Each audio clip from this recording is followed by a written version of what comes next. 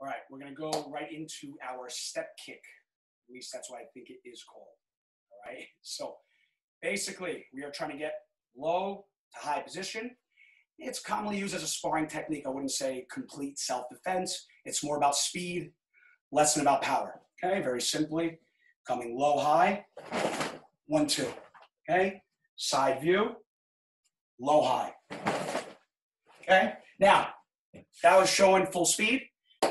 To do it, there's a lot, obviously, to it. It's a little more complicated. So, like we talked about earlier tonight, to get the guy to think low, the first thing I got to do is throw this low kick here.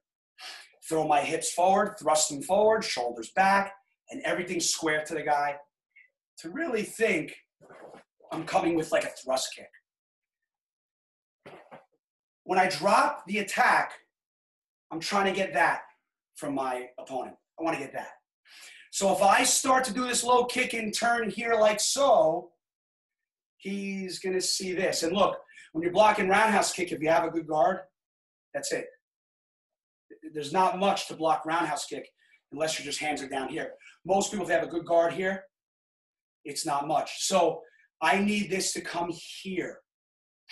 So if I could get this, thinking of the front kick, keeping it low, this is harder to get back to. If I turn again this way like so, remember, the guy's going to think the attack is coming sideways. All right, so that's the first step. Now, we want to get to that what I call the hitch.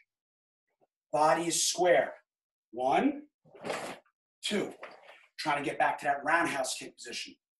Body is straight, and I come to roundhouse kick position. All right, I don't want to go out back here, then turn here. It's going to be too late. This is like a 1.5 kick. I'm doing a half a front kick. It's not coming all the way back to front kick position. It's coming back to roundhouse kick position. That's the hardest part. You want to feel your foot is bouncing off like a rubber wall, like I was saying.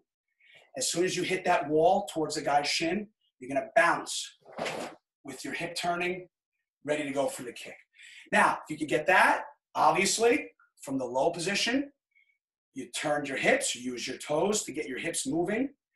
Your legs across. Now we just add the kick. Okay? Low, up. Another way to practice to get to this kick without the hitch is just try to keep your leg out, guys, this way.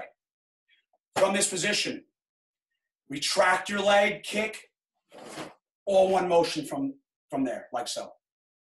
Okay? And the idea, 1, 2, put it together. Again, very simply put, I want to get this guy to drop so I can create an opening up top, okay? Again, it's a lot easier said than done. There's a lot of body mechanics that have to work, so he goes like this and doesn't go like this, because then the high kick is probably not going to happen. All right? Step kick. At least I think it's called that.